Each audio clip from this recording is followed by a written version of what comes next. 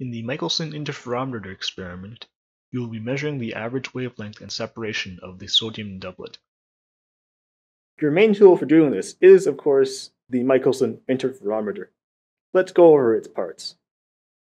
This is a mount where you can place a ground glass plate and a pin so that you can get diffuse light and something to focus on when you're aligning the interferometer, like so.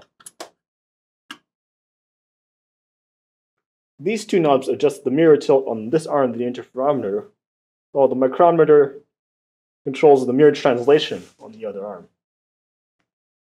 Note that the micrometer acts at an angle, so you will need to find a conversion factor between the micrometer motion and the mirror displacement. This is usually done empirically. The mercury and sodium lamps at your disposal are straightforward to use. Both have simple on-off switches. You will need to let them warm up for a few minutes before using them. The sodium lamp has an additional control for light intensity. The middle intensity setting should be sufficient. There is an optional experiment where you use one of these vacuum cells and a pump to remove air in the cell and measure the refractive index of air. If you do this experiment, you place a vacuum cell here. To compensate for the change in path length due to the plates on the vacuum cell, you need to put glass plates on the other arm.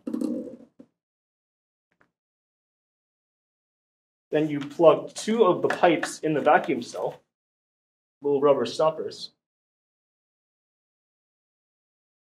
And the third hole is where the hose from the pump goes. The hose is connected to a pressure gauge measuring in inches of mercury.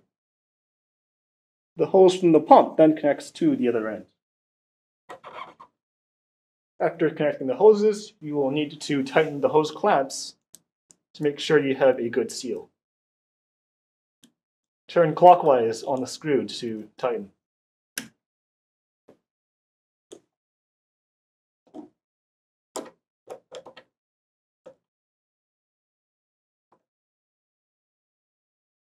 The last part of this video is about the pump for the vacuum cell. We have different pumps for the different setups of this experiment. We will discuss the pump for setup number 1 first. You can use the table of contents in the video description to skip ahead to a different pump. For setup number 1, the pump is activated by a simple on-off switch here.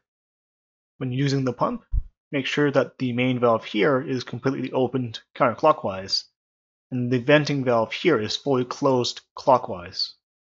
Do not leave the pump connected to the vacuum cell under the vacuum for more than 2 minutes. Otherwise, oil from the pump could diffuse into the cell. For the same reason, please let air into the pump through the venting valve when you are done using it. For setup number 2, your pump has no on-off switch. You will have an extra power bar that you can use as an on-off switch. Do not leave the pump connected to the vacuum cell under vacuum for more than 2 minutes. Otherwise, oil from the pump could diffuse into the cell.